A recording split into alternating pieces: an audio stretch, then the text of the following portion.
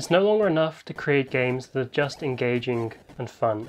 Developers need to make use of every available avenue possible in order to extract as much time and money from players as they can.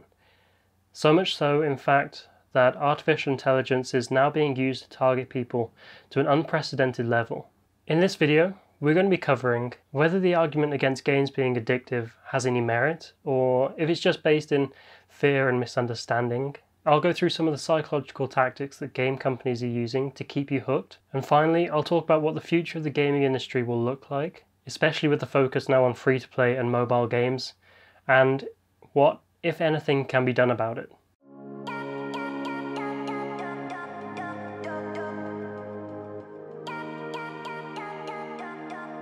Throughout the history of video games, people have raised concern about their potentially addictive nature. Countless stories get released on the news and online about children and adults spending an unholy amount of time playing video games. They're neglecting their health, their hygiene, their relationships and their work. And the sad truth about this is, for the majority of the 47 years or so that video games have been around, they weren't always designed to keep you hooked. For the most part, they were built to be fun, enriching experiences. However, in recent years, the gaming industry has taken an entirely different approach. With the rise of mobile gaming, the decreasing attention spans, the need for constant stimulation and connection in a world that's more connected than ever, the state of gaming had to change to follow suit. What was once a model focused on building fun, interactive experiences has now devolved into microtransaction-fueled, gambling-focused, free-to-play and oftentimes buggy and broken experiences that exist for the sole purpose of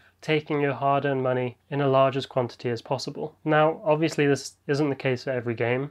There's a ton of games out there that are incredible, they're detailed, they're well built, they've been created with love and passion, and they're designed to be incredible experiences for the user. However, when you consider that when the majority of video games that people play are either mobile or created by large AAA publishers such as EA, Blizzard, Activision, and others, it's hard to not place a lot of the blame on them. So if you ask me the question of whether or not video games are designed to be addictive, 15 years ago I'd say no, although there were some outliers at the time. However, it's no longer worth debating in 2020.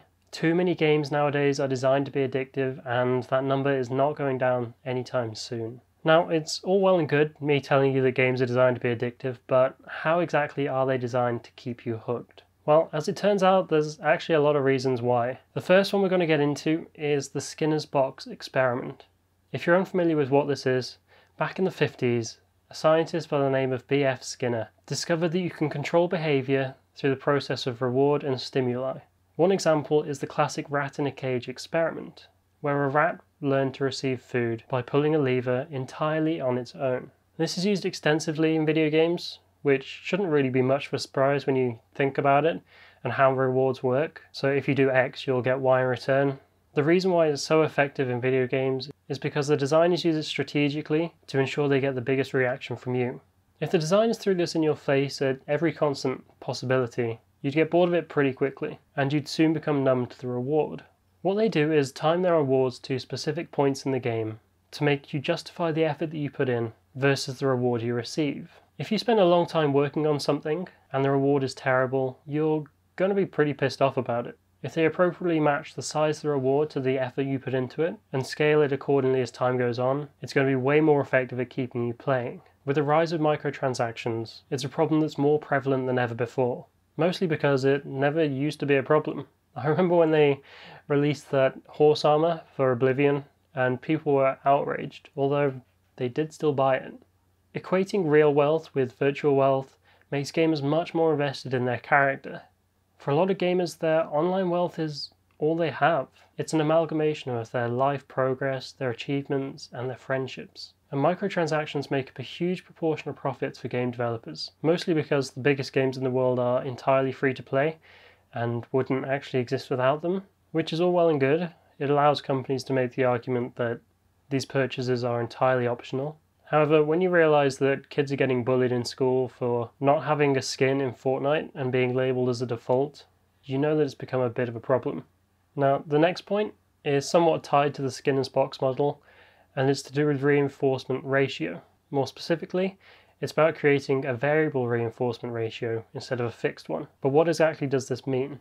So if a game such as World of Warcraft had a fixed reinforcement ratio of 1, that means that every time you level up, you're always going to receive the same reward. What actually happens is that every time you level up, you're given a random reward. Now, it's not random across different characters. You're still going to get the same thing with every new character you play, but what you get from leveling up from 1 to 2 is going to be different from 2 to 3 and so on, and that's what's known as a variable reinforcement ratio. Now, a number of studies have been done to show that a variable reinforcement ratio is by far and away the most effective way to keep people playing your game. And this is also apparent in the world of loot boxes. They've been banned in a number of countries worldwide due to their likeness to gambling, and rightly so, and there have even been a number of cases of people losing their entire life savings to loot boxes. A lot of games reward you on level up with a reward, such as a loot box or a similar item, again making use of this variable reinforcement ratio. They provide you with this reward, which might be great initially, but then you realise that you have to pay real money to open it, usually in the form of purchasing a key.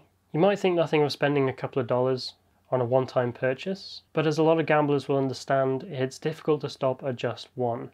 Perhaps they showed you a spinning wheel, like in roulette, and if you played roulette and your ball landed on an adjacent number to the one that you chose, you're going to be much more likely to spend more money and spin again. And a similar thing goes on with loot boxes, and developers are fully aware of this. What happens in a lot of games, especially MMOs, is that when you receive this loot box as a reward for the first time, they also give you a key to open it for free. They've already opened the doors for this gambling cycle to begin. Also, if they see that you open loot boxes, or are more likely to open them, they can use their powerful targeting algorithms to ensure that you spend more in the future. They might give you a specific discount on a certain item at a certain time, or slightly increase the chance of you receiving an item that they know that you've wanted for a long time. They might even push up the chances of you getting a rare item in the first few boxes to make it more likely for you to keep playing after you win a big reward, and it's actually completely legal for them to do this.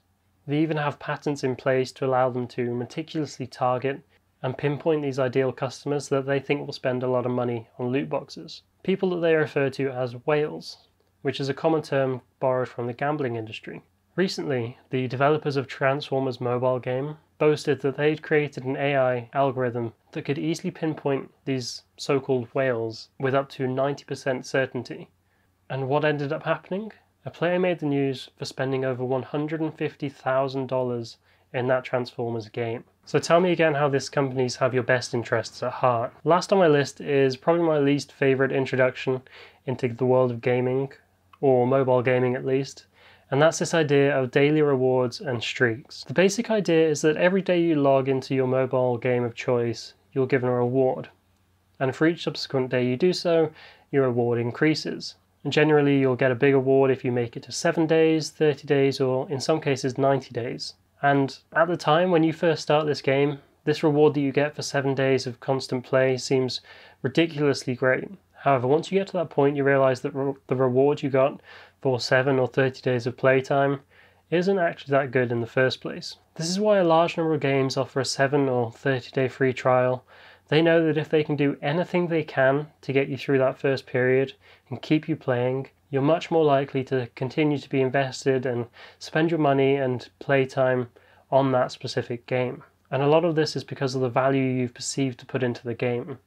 You've put all this time and effort into playing, you might as well carry on. If you download any of the top games on the App Store, you'll see this daily reward or daily bonus and login streaks all the time. It's even starting to creep into desktop games as well. But that finishes my list for this video of psychological tactics that the game industry is employing.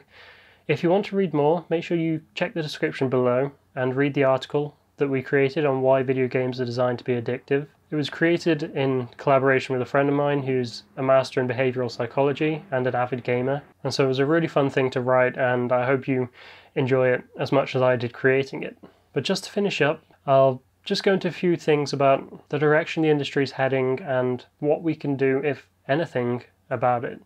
The approach that a large number of developers are taking now, going from a value-focused approach to a money-focused approach, is something that I believe is extremely damaging to the industry. It reminds me of the gambling and tobacco industries of yesteryear. We're at the point where the necessary sanctions and regulations aren't in place yet, and although they're being discussed, companies are trying to do whatever they can to extract as much profits as they can before eventually the inevitable happens and they get regulated. Couple this with the fact that 90% of America play video games and over 50% of the entire world, which is 2.5 billion active gamers, it becomes a recipe for disaster.